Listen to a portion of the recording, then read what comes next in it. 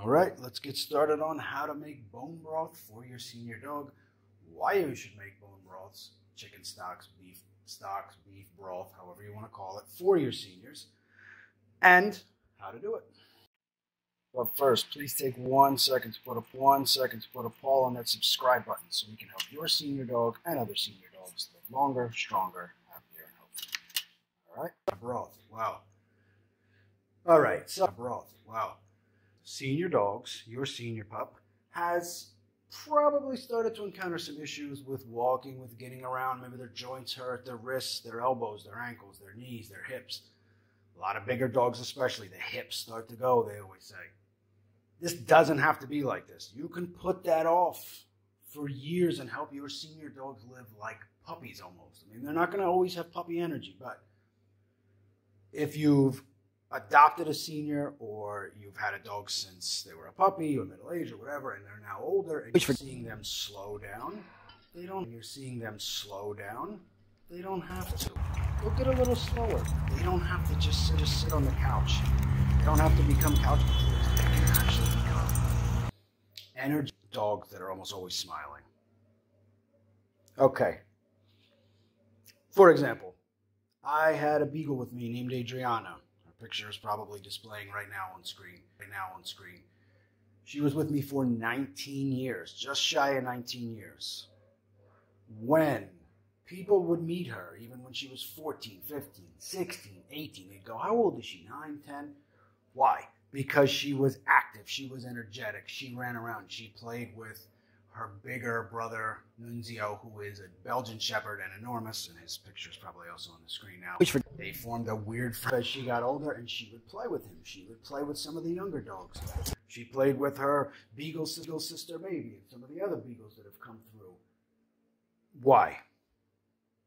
I had her from 8 weeks old. Other than the first month or two where the veterinarian recommended that we give a very basic, very commercial dry food, I happened upon a member. This is going on more than 20 years ago. So all this kind of keto diet for the seniors, paleo diets for dogs, and all these different things, even the top-end dog foods were not yet available. Happened upon this book written by a veterinarian who said, basically, cook it up, get rid of all those terrible foods, and that's exactly what I started to do. She started to eat liver and vegetables, chicken, pork, fish, the whole deal. One thing that I got into, and this was probably when she was about a year old, that I was getting into drinking bone broths and using them as demi-glazes for foods, even vegetables, drinking it, using it as soups. This advice actually comes from my Sicilian grandmother, who would cook broths out of any bones that were around. Fish broths, beef broth, pork, wild boar, rabbit. Rabbit's not my favorite. Chicken. Why? Well, they made good soups, but also it was a health booster. It was always, oh, you know, when you get sick, eat chicken soup. Well, why do you eat the chicken soup? Well, today, most chicken soup is coming out of a can. The broth is coming from hydrolyzed collagen that is garbage. When you make actual bone broth, you are taking all the minerals that are in the bones and leaching it into the water. And more importantly, as you'll see here, these bones were frozen beforehand, but you're going to see here, this is cartilage. This is all cartilage and some meat.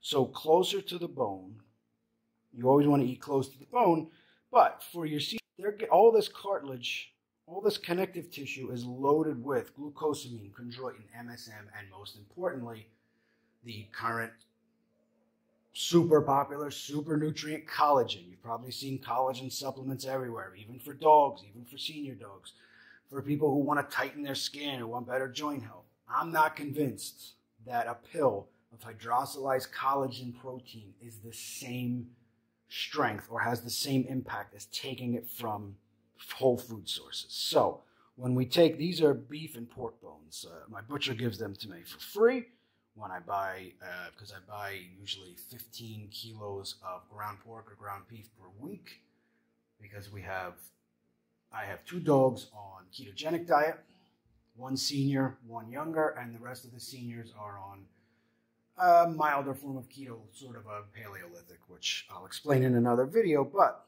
Everyone, no matter their age, from birth on, even got three dogs who are now 2.5 years old. From the time they were able to eat solid food, they were getting bone broth mixed in to their milk preparation, their first food. So this is a lot of connective tissue here. I don't know if you can see it, but all of this contains, as we said, glucosamine, chondroitin, collagen. We are taking collagen, putting it in your senior dog's belly. How does this help? Well, their joints will feel better. Their muscles will feel better. Their neck, their hips. The hips are such a huge thing. You'll notice if they have hot spots, if they have itchy spots on their skin, they will vanish. If they have some of the, that sort of pink, kind of looks like a rosacea, it's a little bit of a skin allergy, bone broth will help tremendously. Now we're going to use this as a pork and beef-based broth, and we're going to use vegetables. Why the vegetables? Vitamins. All right. Your senior dogs need super nutrition to feel their best, so we want to fill their bodies with the best sources of vitamins we can get. Because I have some dogs on a ketogenic diet, especially the seniors, we want to make sure they're getting extra vitamins, extra minerals. And when we do that, we want to go with as fresh as possible, though frozen is fine if you have to. Local if possible, but the most important thing, colors. You got yellow, we have red, we have green here, we got orange with the carrots. This is basil from the garden. We have garlic here. The more colors, the better. Just like when chefs talk about flavors, or you see nutritionists talk about eat the rainbow. Well, it's important for you. It's also important for your senior dog. Your senior dog should be eating the rainbow. Now, they're probably not going to eat the vegetables, so we're going to pull those nutrients out and put them in the broth. Old school diet advice said, don't ever eat vegetables that you boil because all the nutrients leach out. Yes, water-soluble vitamins and minerals can leach out into the water you're cooking them in, but now you're drinking that water, okay? Your dogs are too. So I actually use this same bone broth. The first batch, I take a little bit, they take most of it. Now with bones this big, we can run this through the slow cooker, probably 3 batches. With chicken bones, smaller bones like that, you might get 2, but a bigger bone, these types can go through 3 times. So first thing we're going to do, you can do this on the stove, but a crock pot will make things infinitely easier. You can put it on overnight, set it before you go to bed, it's ready in the morning. You can ladle it out hot and fresh that morning, or bottle it, freeze it, and then go on to the next batch. So the first thing we want to do is we're going to put 3 liters of water. There's a little less here, but there's 3 liters of water, okay? Now we're going to put an acid. This is apple cider vinegar with the mother, biological. You can use any type of vinegar or acid. I mean, you can even use lemon juice if you're in a pinch. That'll affect the flavor, so if you are using the same broth as your senior dogs, just keep that in mind. I'm going to put a couple tablespoons of that. I just freeform it. This is to help leach the minerals from the bone. It's going to help break down the bone material. All right. We can put in bones. Some of these might be too big to fit in the pot. These look like dinosaur bones. All right, we'll just go with these for now. Vegetables. Pull the green out of here. Makes things a little bitter. All right. Break them up. Carrots, very important. Vitamin A, beta carotene. If you want to break them, you can. You don't have to. This is some spinach I have laying around. It's a good green, good source of vitamin C. Throw that in. This is lavender. Again, herbs, if you have them in the garden, use them. This is basil and lavender. We're going to throw that into. Garlic. Tear off the roots. You can put it in whole. You can smash it if you like a more garlicky flavor. Garlic is very good. The garlic oils are very, very good for all dogs of all ages because it can actually help fight off parasites. If they happen to get into fleas or something, it can help the stomach fight those off. This is a very tough environment for a parasite to survive in, the garlic acid.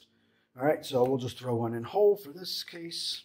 This is tops of celery. Again, this is a classic. This is the basics of a classic broth. We don't put onion, but carrot, celery, garlic. Same broth you get when you order soup at a restaurant. Now, carrot tops. If you can get them from the supermarket, use them. They're delicious. They're full of vitamins. Use them. Throw them in. Whatever's left, eat it yourself because this goes really good in a salad and it's super nutrition. Okay? Now, add a little bit of tomato paste. If your senior dog is on a keto diet, be careful with how much tomato you put in. You don't want to put tomato sauce because there's too many sugars and it can throw off the balance, can kick them out of ketosis. But this is just a little bit of tomato concentrates, tomato paste. So just a little squeeze of that for some extra color, for some lycopene, which is a antioxidant that's very powerful. We're going to let this rest for a half an hour, 30 minutes. This is something else. Do not salt the broth. All right. Some people say it can prevent the nutrients from being leached. I don't know. I've never seen actual science on that. However, I do know for taste, so if you're using this broth, the broth is much better if you salt it at the moment you're going to use it, whether you're drinking it or eating it in the soup. For your dogs, they don't necessarily need the salt anyway, so just let that rest for a half an hour. Like I said, you can put this on low overnight, up to 24 hours. Bigger bones like this. I don't know what this is, a Tyrannosaurus, maybe, Triceratops, maybe, who knows. A lot of connective tissue, a lot of fat here. So don't be afraid if this gets a little bit fatty, by the way. You can leave these in overnight, 24 hours or more. Like I said, you can get 2, maybe 3 batches out of this. With chicken bones that are smaller, 2 batches. Now, you don't have to use whole vegetables. If you're cooking and you only have the scraps laying around, you got a bunch of carrot pieces, carrot tops, toss them in. This kind of stuff, red pepper, these kind of pieces, just toss them in because you were going to throw them out anyway, right? So instead of throwing them out or composting them, they now become vitamin sources for your senior dog. Half an hour, put it in overnight, it will be ready to go. If you're going to take this out, you're only going to do 1 batch at a time, or you only have 1 senior pup to feed, you might want to freeze some of this. Do it in glass jars. Don't be afraid of them breaking.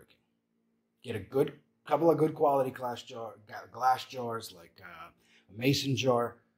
Here's how you get to prevent them from breaking. Let them cool completely. So put them in. Obviously, they're going to be warm when they go into the jar. Let it cool completely. Put it in the fridge. You can even put it in the fridge overnight. Once it's cold, put it in the freezer. And you're going to want to leave about 6 centimeters or 2 inches from the top because as it freezes, it will expand. Don't put the lid on. If it has room to expand, the jars won't break. If you close the lid and you put it in and it expands, jars break. Okay? Then you ruin a good jar and you're going to lose the broth because there might be glass pieces in it. It'll stay in the freezer for at least 2 months, but if you're giving this in liberal quantities to your senior dogs, the broth will go quickly. That's why we almost always have a crock pot going with some sort of broth. In general, I will mix the bones, so if it's beef, pork, wild boar, chicken, turkey. Turkey makes a really good broth for dogs. Use what you have. If you've eaten a chicken tonight, take the bones, take the carcass, throw it in. All right. Again, ask your butcher. They'll probably give you bones for free, and a lot of them, because they're only going to toss them anyway. And the butchers that do charge very little for them. These are invaluable for the health of your senior dog. So why is bone broth so important? Besides the joint health, bone broth has been shown in several studies in both animals and humans to help gut health, help protect the gut lining. Most of our serotonin as humans is made in the digestive tract, up to 70% of it.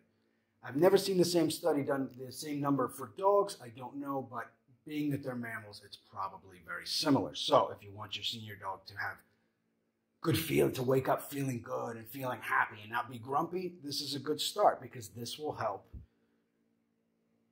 boost their gut health. All right? Helps them digest, gets a lot of vitamins and minerals and collagen and all that into their system. Yeah, but the collagen can also help protect the gut lining. If you've heard of leaky gut syndrome, a lot of health practitioners suggest using bone broths, homemade bone broths, to help heal the gut lining so you're not having these issues with the tiny holes in the gut lining that are caused by bad foods and things. And your senior dog is susceptible to these problems. So use the bone broth. How do you use it? If you're giving them dry food, this is a great addition to help boost the nutrition. So a little bit of this warm, they'll sop it up. They'll love it. If you're feeding them raw or keto for senior dogs is super important, especially if they're fighting off cancers or autoimmune diseases or any other type of malady. This can go in with pork, beef, turkey, chicken, whatever it is. They'll love it, okay? If you have seniors who don't drink as much as they should, they don't like to drink water for some reason, they don't necessarily have the same sensors that a younger dog would have that says, hey, we need to drink water, our body's getting too hot, we're thirsty. Just like older people have this problem sometimes. This is a great alternative because they will drink this, all right? Because it has a great flavor and a great smell. And it's at its base, it is water. So you're getting them hydrated as well. Combine this type of broth with digestive enzymes, something like yogurt or kefir that's giving them probiotics, and you have a trifecta of gut health boosting firepower for your senior dog. They're going to feel better. They're going to look better. They're going to look younger. All my seniors, everybody says the same thing. Oh, she's 13. She looks like 5. Even Genghis, who is battling cancer right now and winning, when she got a blood test done, the vet said, this is the blood test of a 2-year-old. So, why did Adriana continue to climb mountains until the last 3 days of her life? Bone broth. Bone broth was a huge reason why. Don't waste the bones. Don't waste anything. This is the finished product here. This is chicken broth. So, beef broth will look darker than this. You can also do fish broths and things, but start with this. It's the most basic recipe. After half an hour, put it on the heat. Let it sit overnight. One last thing. If you live in a very humid climate, or your summers are hot and humid, you can take some of the broth and put it in an ice cube tray. Freeze it, and then just drop 1 or 2 cubes into your dog's bowl. Even if they are picky drinkers, they will go for this because it makes the water a little colder. Don't put too much ice, but just enough to cool it down and give it a little flavor. And some of your seniors might even want to just eat the ice cubes because they're delicious. So let them have it. It's like a giant icy supplement pill with vitamins and collagen and minerals and all kinds of things that will help them feel younger, look younger, live longer. Most importantly, not only live longer, live happily, live strong, live healthy. All right? Don't forget to subscribe as well.